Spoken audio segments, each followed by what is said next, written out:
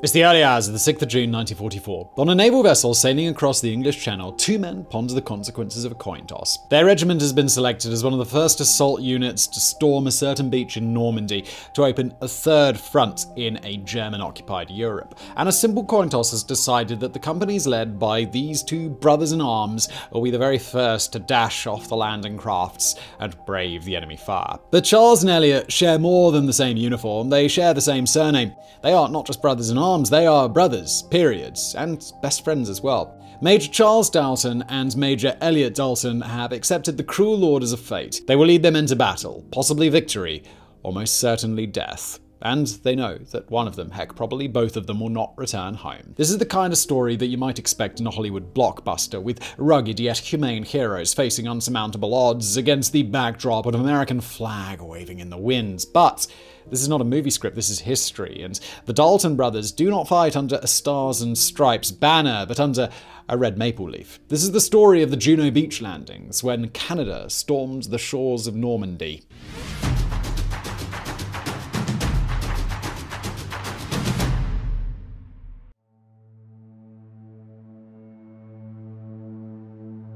On the 6th of June 1944, D-Day, US General Dwight D. Eisenhower launched the first phase of Operation Overlord, the invasion of Western Europe to open a third front against Nazi Germany, already engaged against the Allies in the Soviet Union and Italy. The first phase of the operation consisted of an assault on the coastline of Normandy, northern France. This was to be the largest seaborne invasion in history. A total of 156,000 US, British, and Canadian troops, supported by naval artillery and airborne troopers, who were tasked with storming heavily defended beaches to secure a coastal bridgehead. From there, the Allies could amass reinforcements and supply trains before pouring southwards to liberate France. The forces committed by Canada to the D-Day landings were smaller in comparison to the British and US troops involved, but it was a considerable contingent anyhow, especially in proportion to the demographics of the country. In total, 14,000 Canadian soldiers and paratroopers stormed Normandy, all volunteers from the 3rd Canadian Infantry Division and the 2nd Armoured Brigade.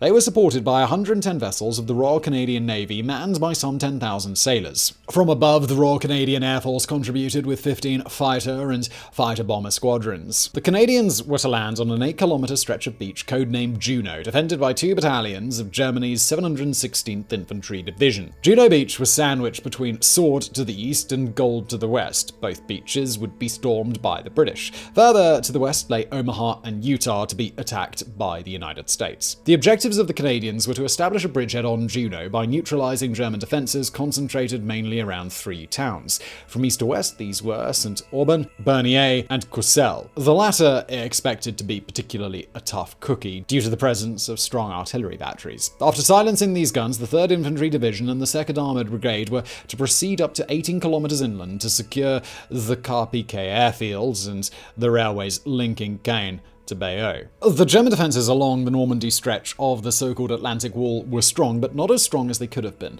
Operation Fortitude, an ingenious disinformation campaign, had convinced the German High Command that the Allies would attempt a landing in Calais, with minor diversionary tactics in Normandy. The first phase of Operation Overlord kicked off on the 5th of June 1944 at 23:31 hours with an intensive aerial bombardment of the German coastal batteries. By 5:15 the next morning, the Royal Canadian Air Force Group and its allies had dropped 5,268 tons of bombs. That night, French resistance saboteurs, alerted by coded message on the BBC, launched more than 1,000 actions, sowing chaos and disruption behind enemy lines. At midnight, the recently formed 1st Canadian Parachute Battalion, commanded by Brigadier James Hill, kicked into action. The 1st Battalion was dropped north of Caen to secure the eastern flank of Sword Beach. Due to high winds and intense anti-aircraft fire, the 3 companies of the battalion were scattered across a much larger area than expected and lost most of their heavy guns. Nonetheless, they achieved their objectives. Company A captured an artillery battery in Merville, which directly threatened Juno, and Company B blew up a bridge in Robehomme. Company C apparently had pulled the shortest straw, as they had to neutralize their most formidable objective, a garrison at Varaville, protected by bunkers, trenches, and a 75mm anti-tank gun. Despite losing their own artillery, the men of C succeeded in storming the chateau, covering their assault with mortar fire.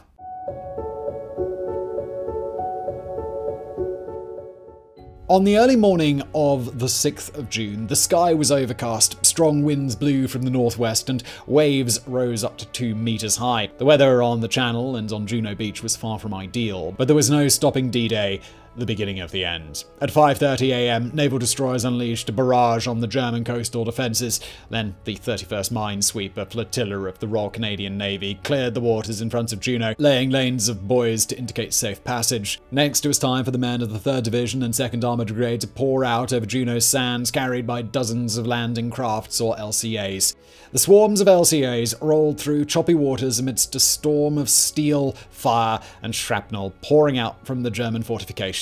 Men were tossed around like crash test dummies as they succumbed to waves of fear, adrenaline, and vomit. The LCAs were closely followed by 24 LCTs or landing craft tanks. These were specially designed amphibious assault crafts designed for landing armoured vehicles. Not just any vehicle, but the duplex drive tanks, also known as DD tanks or Donald Duck tanks. These were equipped with flotation devices and propellers, which should have allowed them to negotiate the muddy shores and reach the beaches ahead of the infantry. At Juno, the 24 LCTs carried also 4 artillery regiments for a total of 96 guns with a caliber of 105mm. For 1 hour and a half, the artillery units pounded the German fortified positions at Saint-Aubin, Bernier, and Caen-Bayeux, offering covering fire for their friends on the LCAs as they reached the shore. The first unit to reach the shore were the troops of the 7th Infantry Brigade tasked with assaulting Caen-Bayeux. The German strongpoint stationed there was defended by 6 field guns, 12 machine gun pillboxes, and fortified mortar nests. When the 7th landed, the high tide had submerged most of the German defensive obstacles, hiding them from view. As a result, 30% of the LCAs were destroyed or damaged. The men of the 7th pressed on nonetheless, losing almost 50% of their unit in the first waves of the assault. Despite the nighttime bombardments and the naval barrages, it seemed as though the Germans had maintained all their firepower.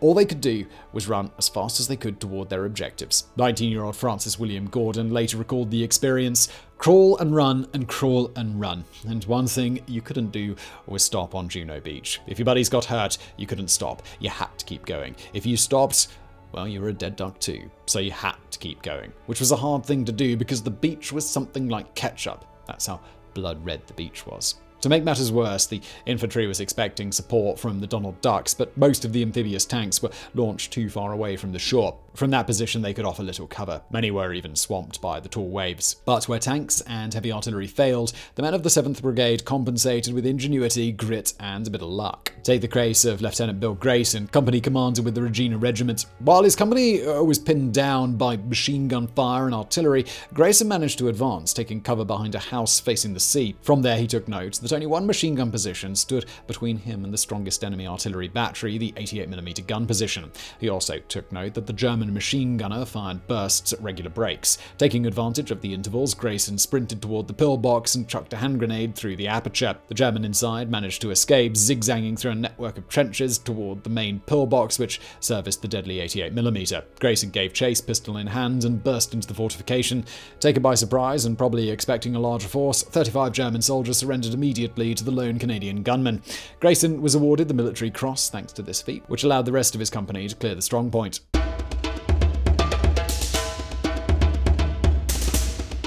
To the east, the town of Bernier was taken by the men of the Queen's Own Rifles. This is where our friends, the Dalton brothers, saw action. The rifles landed ashore at 8:12 a.m., harassed by heavy machine gun fire. They too had been left unprotected by the Donald Ducks. Nonetheless, their first assault wave raced 200 meters forward, taking out 2 large field guns. Shortly after 9 a.m., the rifles were joined by the self-propelled guns, or SPGs, of the 19th and 14th Artillery Regiments. But the increasing number of vehicles jamming Juno Beach made it difficult for the SPGs to maneuver. The rifles would have to face, without artillery cover, also their next obstacle, a sea wall reinforced by pillboxes and concrete bunkers from where the Germans fired their MG-42 machine guns and mortars. 65 casualties were claimed by a single machine gun emplacement alongside the sea wall, which had pinned down B Company. Company commander Major Charles Dowson tried to silence the pillbox with carefully aimed shots from his Sten submachine gun. He realized that he could not fire directly into the slits on the pillbox walls. Instead, he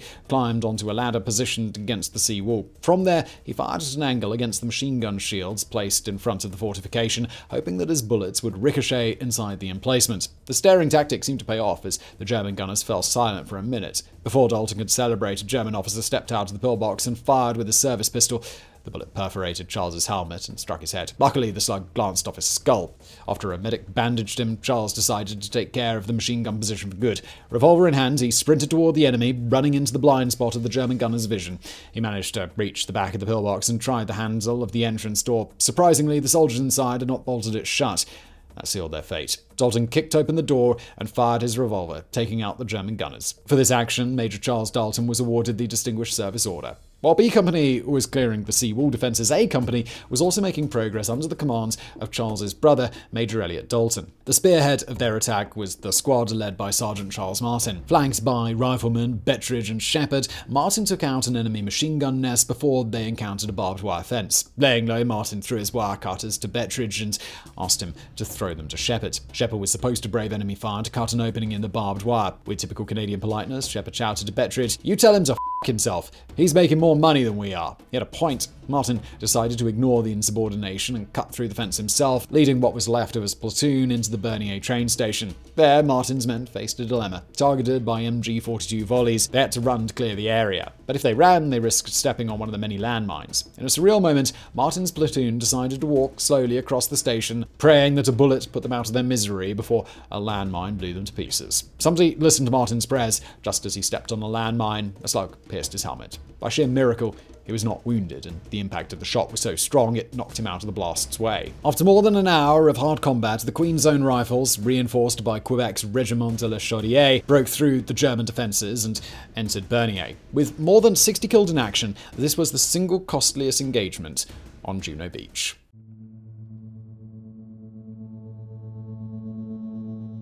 The easternmost sector of Juno Beach was the battleground for the North Shore Regiment, which landed at 8:10 hours. One of the first men to set foot on the sand was 21-year-old Lieutenant Fred Moore. As soon as the doors of his landing craft swung open, he led his men into a mad dash towards the village of Caen-Bayeux. As he recalled, they were surrounded by mortars falling, bullets and shells exploding, smoke everywhere. Somehow, through this rain of death, I reached the seawall. I lost several men before we reached it. But that was just the beginning of the carnage. In a predicament experienced by all landing parties, Moore's company realized that the preliminary artillery barrage had done little damage to the German defenses. A fortified position by the seawall, still intact, was pounding the North Shore Regiment with 50mm anti-tank shells, MG-42 bursts, and mortar rounds. The men in the Saint-Aubin sector, however, were luckier than their brothers in arms elsewhere on Juno, as they could count on close artillery support. They were supported by a 6-pounder anti-tank gun, 2-inch mortars, and later even by Donald Duck tanks and armoured vehicles of the Royal Engineers. The latter were armed with the devastating petard mortars firing flying dustbin demolition rounds. The petards took out the 50mm gun emplacement and several pillboxes, but more German defenders seemed to pour out of nowhere. Later it was discovered that the fortifications at Saint-Aubin were supplied via a network of hidden tunnels. Eventually the Germans seemed to give up, and several white flags appeared on their positions. But it was a trap. As soon as the Canadians approached to take the enemy prisoner, they opened fire again. The Canadian armour moved in again, targeting the treacherous enemy. White flags appeared again later in the day, but as the regiment's historian wrote, the North Shore had had enough of that trickery and went in with bombs, cold steel, and shooting. They inflicted many times the casualties the enemy had inflicted on them and cleaned out the place. The main positions had been overrun by 11:15. The North Shore Regiment poured into Saint-Aubin and proceeded to methodically mop up every last German soldier, an operation which was concluded only that evening. All the units landed at Juno Beach were moving inland by around noon that day. Now that the shores were cleared, the reserves of the 3rd Division were consolidating their hold on the bridgehead. We will not go into the details of the following actions of the Canadian Armed Forces in Europe, but we may cover them in the future if you let us know you want to hear that in the comments below. In brief, the Canadians distinguished themselves, fighting alongside their US and British allies in Normandy. They first endured violent counterattacks by SS Panzer divisions, which had been redeployed from Calais. After resisting the onslaught, the Canadians fought back again, pursuing the enemy out of Normandy. After 76 days of bitter struggle in northern France, the Canadians participated in the liberation of Belgium and the Netherlands before invading Germany. But let's remain focused on the aftermath of D-Day itself and how it affected two of our protagonists, the Dalton brothers. After single-handedly taking out a German pillbox, Charles had been taken to a field hospital. The rounds to his head had only grazed his skull, but he had suffered a serious concussion nonetheless and was bleeding profusely. That very morning, he had pondered with his brother Elliot which one of them was doomed not to return. As he lay in his hospital bed, he suppressed tears when he heard that Elliot had indeed been killed. near Bernier. Luckily, it was just a rumour. Elliot had survived, and while regrouping with his company after the battle, word had gotten to him that it was Charles who had actually died. Mercifully, both Dalton boys had survived the ordeal, but many more had not been so lucky. In less than 10 hours of fighting, the 3rd Infantry and the 2nd Armoured Brigade had suffered 1,074 casualties, of which 359 were killed. The adversaries of the 716th Division had lost almost 6,000 men, killed or captured. The contribution of the Canadians to the D-Day landing is often overlooked, at least outside of their home country, overshadowed by the large deployments of forces at Omaha, Utah, Sword and Gold. But what they lacked in quantity, they surely more than compensated for in quality. As the D-Day landings drew to their conclusion, the Canadian forces had managed to advance quite deeply toward the town of Creuly, Colombey-sur-Thion, and Annecy. Their furthest advance point was still roughly 9 kilometers away from their main assigned target, the Carpiquet airfield. Nonetheless, the Canadian landing should be considered a resounding success, as they had pushed further south than any other Allied units on D-Day.